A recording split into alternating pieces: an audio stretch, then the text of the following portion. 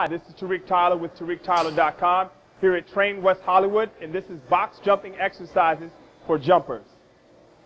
So what we're going to be doing here, we're going to be doing box jumps, but what we're going to use here, we're going to use a step. Now, with box jumps, the most important thing to understand is the position you are in right before you take off.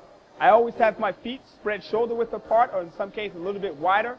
Make sure you get a nice good squat. Either I go at 90-degree angle or just slightly before and drive up. As you come up, the important thing is to drive your hands up. You're trying to jump and push your hips up at the same time. So when I squat down, I want to make sure I jump up and land softly. The most important thing also here is that soft landing, making sure when you come down, boom, you're coming down here, a nice soft landing, and just simply stepping back down from the box.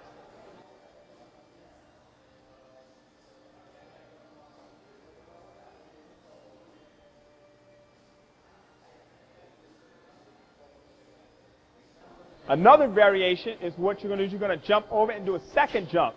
So what you're doing is you're taking in the energy from the first jump and using it to deploy you up for the next jump. And this is Tarik Tyler, and this was box jumping exercises for jumpers.